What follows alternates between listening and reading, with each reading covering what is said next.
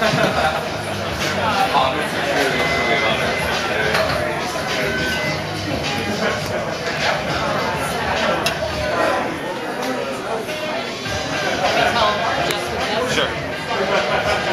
I was so happy.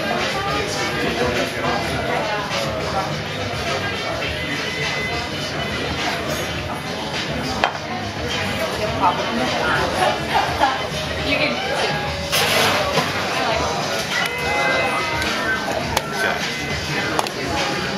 Okay, so we're at Private Social tonight with Rocco Milano. Next month, Rocky, you're going to New Orleans, I understand. Correct. For a kind of mixology Olympics.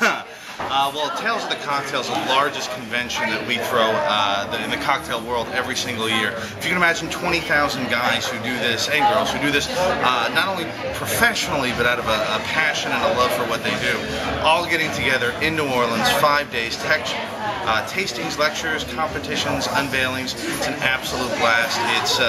It really is kind of one of the highlights of the cocktail year. Where do they fit all those guys? Is it in the Superdome? It's a little bit here, a little bit there. I think some people are out on the riverboats. It really is just, it completely envelops the French Quarter, and it's one of those things for people who've been in New Orleans or love New Orleans. I always like to say, you haven't really done New Orleans until you've done Tales, because you have a city known for its parties, its drinking, its festivities, and then you have all these people who do this professionally. You can walk through your hotel lobby and find people drinking absinthe, swigging it out of the bottle at 4 in the morning, and this is going on for 5 days solid all over the city. So it's wild, it's fun, it's interesting, great people. The bar industry really does have some amazing personalities in there, and just it's a chance for everyone to get together, see what each other's doing, and grow the industry together. So is it open to the public? Absolutely. I'm booking my ticket right now. Please do, please do. There's some phenomenal events that are free. There's some things that are paid for. The tasting rooms you get wristbands for.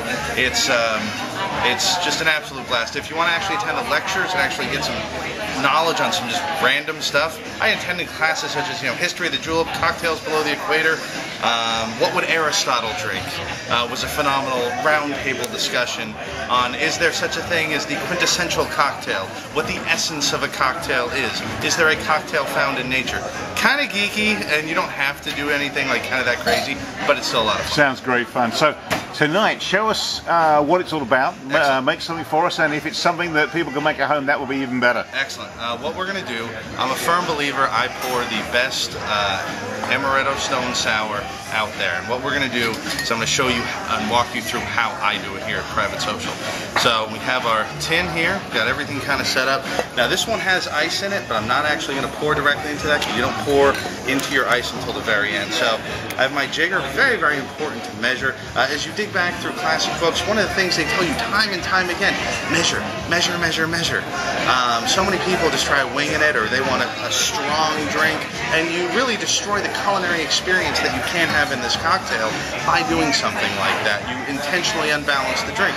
Completely the wrong way to go for the guest experience. So we're going to start with a little bit of sugar. This is a 3/4 ounce jigger. So we're going to hit it with a little bit of our simple syrup, which is a 1-to-1 ratio. This is freshly squeezed orange juice. Here at Private Social, we like to juice fresh every day. Now tell me that is not vibrant.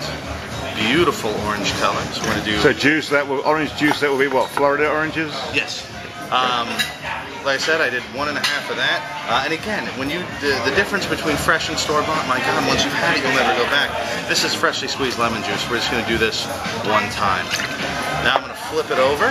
This is now 1.5. And we're going to hit it with our Di Serono.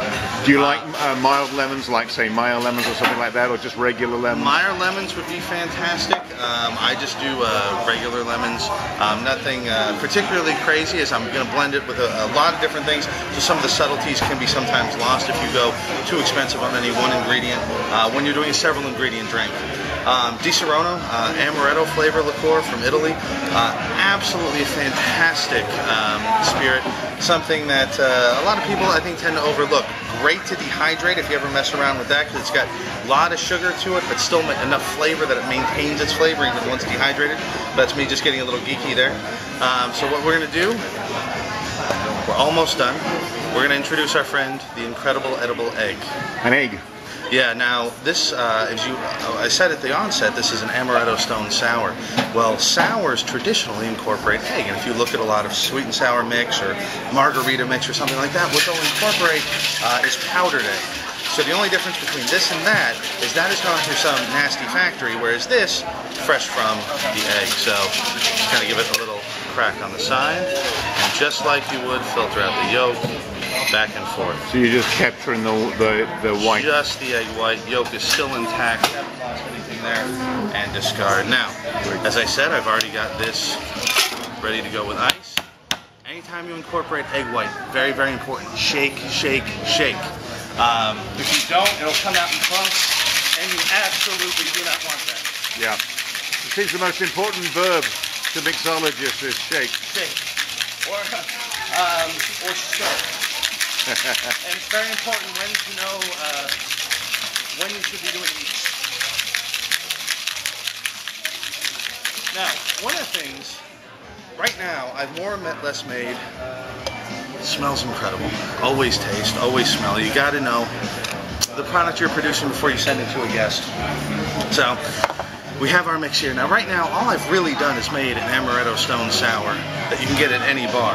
What's going to make us a little bit more distinctive, you can do at home, and what gives you so much opportunity to play with, is once we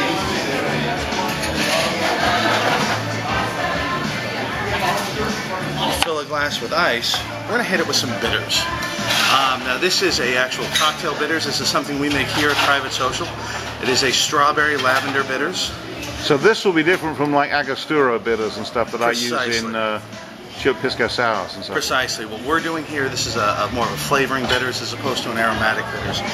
This is just gonna, all we've really done here is added some overproof alcohol to some strawberry and some French lavender, kind of muddled it up, let it sit for a while, cut up a little bit of vanilla syrup. Again, plenty of great bitters commercially produced right now, so you can absolutely get some cool flavors on the market. Where would you go to buy bitters if you were buying for a retail? Any major liquor store will have a good selection and or can order you some, depending on what you find online. Texas is a little bit of a tricky market, but absolutely we still have some fantastic products here. Now, there was a little bit of a straw. You notice that foam layer up top, that's the egg white, that's the froth that we introduced to that drink, as well as some of that air. That is absolutely great. going to add some great mouthfeel to it. Notice it's starting to pop up tops as the air starts escaping. This is going to be flavorful, it's going to be fruity, but the cool thing is this bitters that we've added is going to take away just a little bit of the sweetness to give you the depth of flavor that you're after. It's not going to be a sugar bomb, it's not going to be just alcohol smacking you upside the head. It's going to be everything you want, especially on a hot day that we experience in Texas all the time. And since we're coming up on those 100-degree days, this is a fantastic alternative to beer or Zima, depending on if it's still 1995. Please sit back, enjoy. I'm going to grab a garnish for this and finish off the drink. Okay.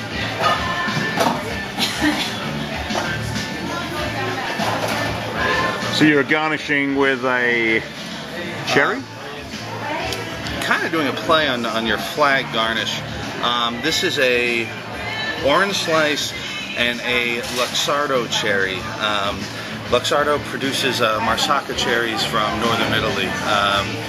It's going to be a little bit more tart. It's not sweet. You'll notice it's not the neon red you find it in the cherry jar from a lot of chain places will offer. It's got a lot more flavor to it, a lot more bite to it. Kind of an interesting texture. So even the garnish matters. Everything that should go into a drink has some component to play. Just like when cooking a dish, you want every part of that, everything on that dish to be integral to it and to be edible. Don't want to serve something that. Rocco Milano at Private Social, thanks very much and best of luck in New Orleans next month. We'll definitely stay in touch.